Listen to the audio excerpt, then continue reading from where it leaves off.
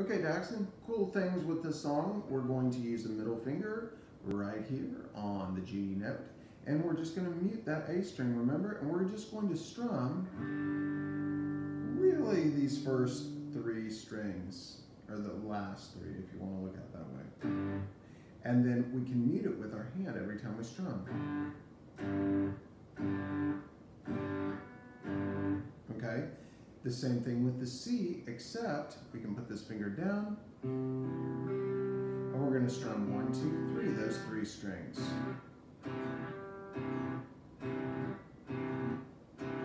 Okay? Try not to hit the high strings. If you do, that's fine too. But again, we mute it with our hand. And then G. Now, D, we're going to play a D sus2. You can play with these two fingers or these two. And you can let that ring out. Back to C, and then G. Like that, okay? Sort of a G power chord is what I'm calling that. Okay, so we're going to do this really slowly to start out with. Here we go. Actually, let's fast forward through his long. Here we go.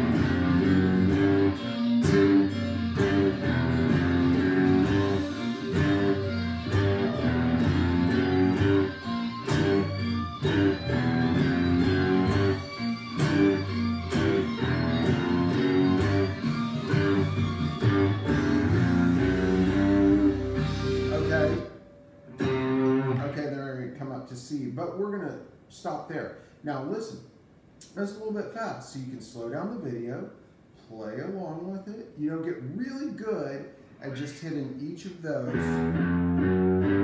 with one finger each instead of going. And also watch your right hand that you're not coming too far off of the strings. Takes little strums right there, those little plucks, all down. Okay, so that's pretty easy. Okay, let me know if you have any trouble with it. Have fun practicing it. You're doing great, and I'll see you in a few weeks.